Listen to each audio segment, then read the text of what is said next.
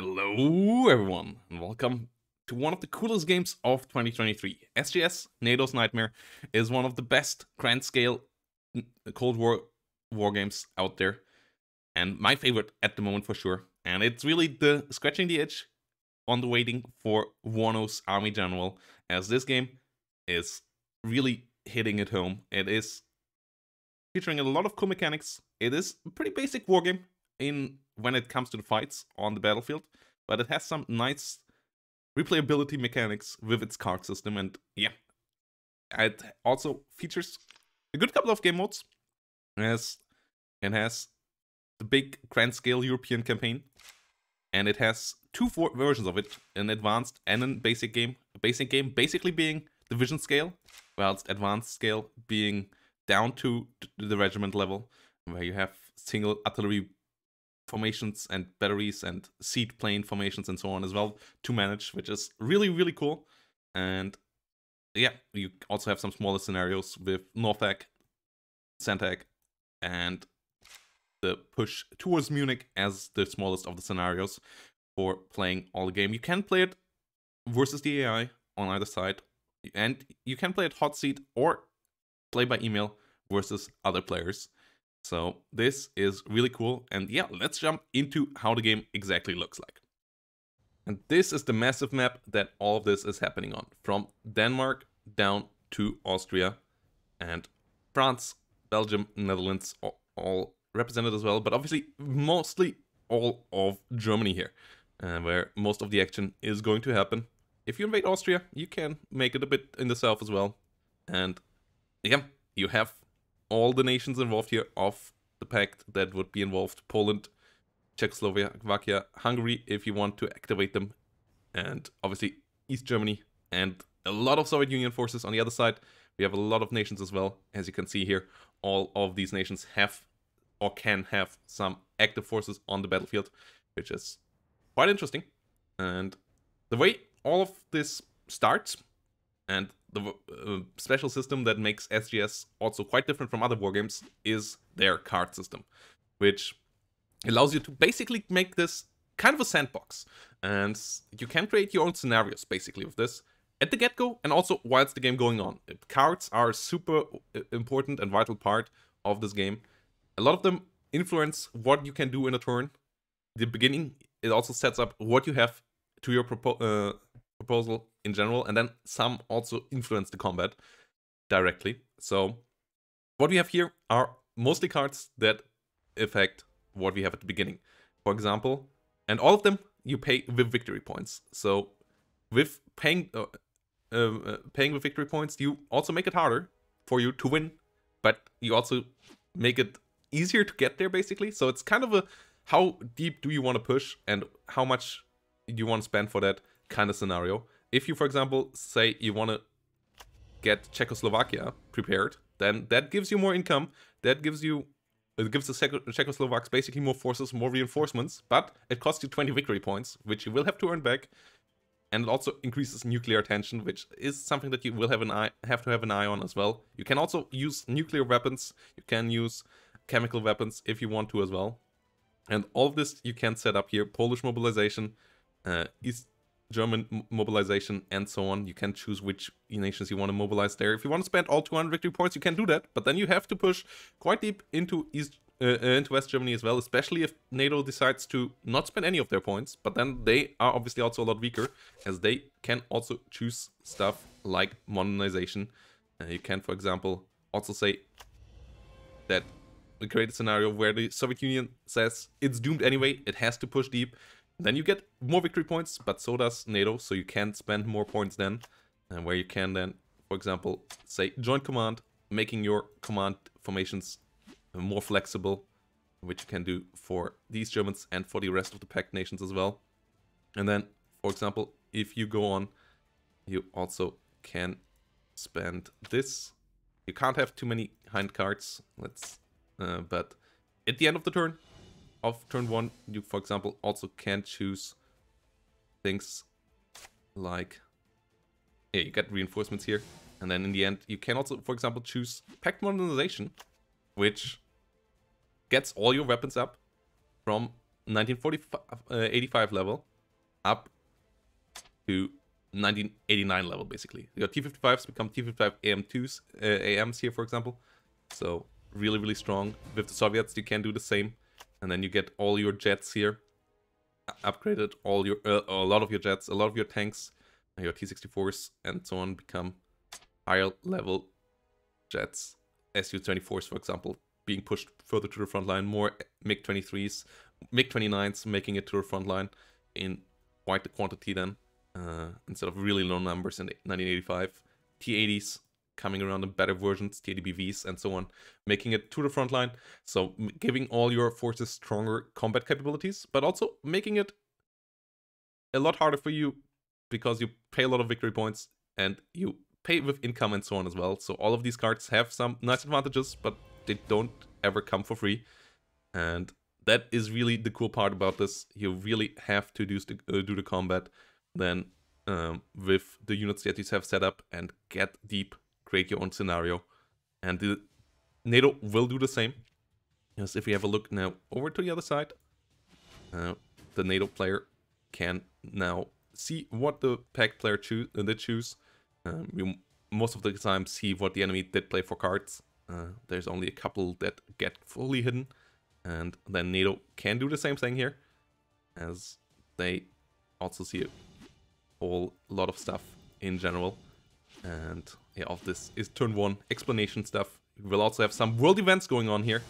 But yeah, NATO, for example, can mobilize their American, go for massive modernization of US forces, for example. Then all the M1s, Abrams, become M1A1s, and so on. So this is a really, really cool system. And this, for sure, adds a lot to the replayability of this game. And with only 15 turns, it also doesn't take forever. It's rather complex, but it's not overly complex. And yeah, this system plus world events, like, for example, invasion of Turkey going on, Korean War can break out again. All of those have influence on the battlefield as well. Battle of the Atlantic, maybe some action in the Indian Ocean, and all of that can happen as special events that can go either way for NATO or Pact. So that is pretty cool as well. Adds some random but quite interesting scenarios for the rest of the battlefield as well. Changes your income, changes the victory points for each side. So you never quite know where you stand, because those events can happen, though the massive part of the action and the decisive factors happen on the battlefield here in Europe. And yeah, the game outside of the first round, this is basically round 0, is then situated in classic turn phase, where you have reinforcements, you have air battles, you have land battles, and so on. So yeah, we're gonna have a look now into the action and how the battles look like. And for the battle part, we're gonna go into the small scenario here. I already did move my air forces here, for example, around. Part of them have moved to Munich. And now we're gonna move our land forces here. For example, this combined armed force here with the 3rd Guards tank division and a good couple of extra formations here as well. The 98th VDV division as well, which has already taken some losses here in this scenario. And those guys gonna try to push into the German forces over here. We're gonna move a couple of these guys into the fight as well. Can split them up, can move them over here as well to really overwhelm these German forces on the front line. And break through that pretty weak formation. You never quite see. There's always a quite good fog of war. The game never goes like it gives you a good amount of information. Like obviously you have some stats and so on. It really stops you from getting analysis paralysis though, because and has a nice interesting amount of fog of war, because you never quite see what is in the enemy formations. Like you, unless you have some satellites or so on, then you can spy exactly what is in the stack. Outside of that, you just see the basic outlier here. So for example, this is an infantry formation with some boxes there, some tank divisions, tank formations here, but you never quite know how strong they exactly are, or nearly never. You have some options sometimes. There's also a stacking limit on zones, obviously, so you can't endlessly move units into one spot, into one hex. And yeah, let's have the action here now and see how the battle plays out. And for that, you can then always have this battle list of where fights are drawn. You can decide which one you want to activate first. That can be interesting for cards to be played. We, for example, played one morale card already. That is already in action. And then we now here have our air versus ground battle with our air from units trying to attack the enemy ground units here. We had our seed planes trying to hit the enemy air defense. They did some fire there. And then you can see there's a lot of battle action going on. A lot of different turns here. Short air defense. And then start of the battle with the full turn. So yeah, casts here trying to come in. It's all based on the D20 system.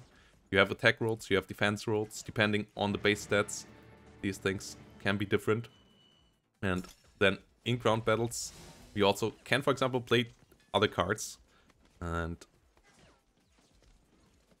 yeah, Pact Fires First in this battle is, for example, something that this card can activate. There are some defensive cards as well. Those will be played automatically by the AI, not by the defending player, because obviously only one player can see at a time, as it's turn by turn. And yeah, we now achieved a breakthrough, so we can now choose to move over here for one more attack. And yeah, here we, for example, now could play this shooting first thing and really try to defeat the Germans even harder here. The 10th Panzer Division, our chemical warfare unit here, firing. Now, a shotgun ore phase. We hit the enemy really hard. Enemy takes heavy casualties. Some of the units are broken, and the rest tries to fight on. But we obviously have overwhelming firepower in this scenario here, and we will get a lot of damage done. And as you can see, a lot of die rolls. If we defeat the Panzergruppe over here, but this one here, Defensive Kampfgruppe, is still trying to fight on. But obviously it is heavily outnumbered, and it should be defeated quite easily here now. And we have one formation broken, two formation beaten, and in the pursuit phase we might now destroy the 10th Panzer Division completely. And there we go. Complete overwhelming packed victory. And we now can potentially do a breakthrough as well. Move on to Landshut and throw off action there. So yeah, this is how the combat looks like. And it's rather simple. And as I said, like, you have a lot of simple stats to kind of get what is going on, but it keeps you from analysis paralysis, as said before, by just not letting you go too deep into the stats. And that way also has a nice fog of war. You can play this game relatively quickly, thanks to the 15 turns and so on. It's still a complicated, complex game. In the end here we get some victory points as well for these victories. That is the summary here in the end. But it's luckily not a complete stats monster, like for example a Gary Crigsby game or so on. Meaning that you can finish one of these battles or one of these campaigns, even the big campaign, like within 15-20 hours of playtime for your side, instead of 200-300 hours of playtime. So you can play quite a lot of these battles as well. As one of the turns, depending on the size you take, can take between 20 to 1 hour and a half, 20 minutes to 1 hour and a half. So really nice system. And yeah, easy to learn in my eyes as well. Hard to master though on the high level, especially on when you have seed and so on to manage. There's a lot of choices to be made. And yeah, the one disadvantage in the multiplayer is that it is a pretty outdated play by email system. You have to send the enemy your file via email or directly via Discord or so, and send them the save file, and they have to unpack it then. It's not super complicated, but it is a bit of an extra step between each turn, which is somewhat frustrating. But outside of this game really is fantastic. And yeah, we're gonna go into a play by email game against XTRG on this channel here as well. So if you want to see this game in hot action and the full playthrough of it, we're gonna go in there. We're gonna play NATO. XTRG is gonna play Pact. So I hope you all hyped for that. And yeah, let me know down below if you are interested in this kind of game and what you think about Natos Nightmare. What other kind of games like this you playing? And yeah, see you next time. Bye bye and have a great day.